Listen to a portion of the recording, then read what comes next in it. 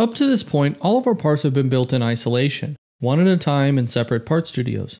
This is often referred to as bottom-up design, where each part is modeled in isolation and everything is assembled in the assembly. What we haven't talked about so far is multi-part part studios in Onshape. In Onshape, you can model one part in a part studio, or you can model multiple parts in a part studio. So why would you model multiple parts in a part studio?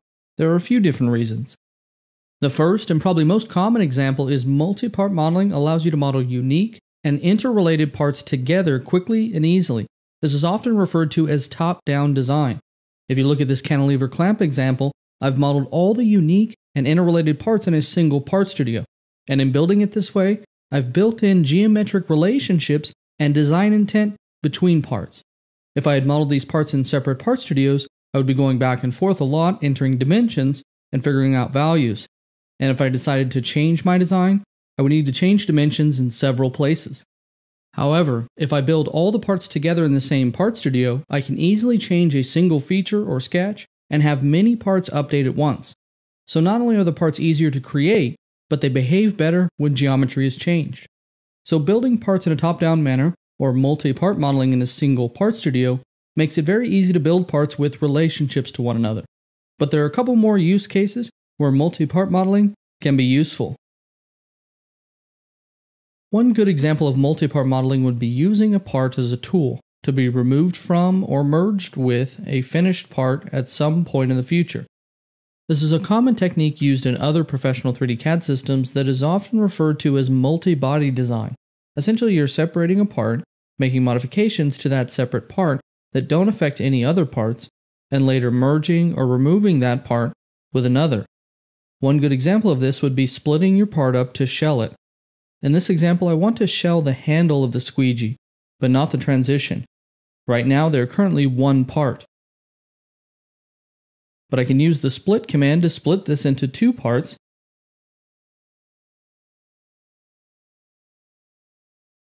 then shell the part that I want. Because they are two separate parts of my part studio, I can shell one without impacting another.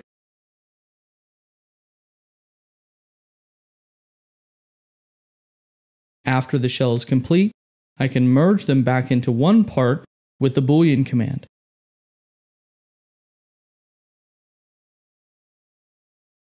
So that's an example of creating a separate part solely for the purpose of shelling that part separately from the rest and then later merging it back together. There's one more good example of multi-part modeling to mention. It's called bridging. Bridging is a common technique where a part is designed initially as two separate parts, but is later joined with a bridge. The squeegee is a good example of this. If we roll back in its design, you can see there was a time in the design where the handle and the base of the squeegee were two separate parts. This is because the handle was modeled first, then the base for the squeegee, and the transition between them was saved for last. It isn't until I create the bridge, or feature that joins the two parts, that it is merged into one. So with all of this, you may ask yourself a few questions. One may be, what is the difference between this and multi-body modeling I've done in other CAD systems? While there are many similarities, it's important to remember that we are modeling unique parts in the Part Studio, parts that can have metadata, materials, and other information assigned and can easily be inserted into the assembly. The next question that may come up is, what is the difference between a Part Studio and an assembly? It's important to remember a Part Studio is where parts are designed. Assemblies are where we bring together all of our parts, including all of the instances of parts, and we test out any motion in the design.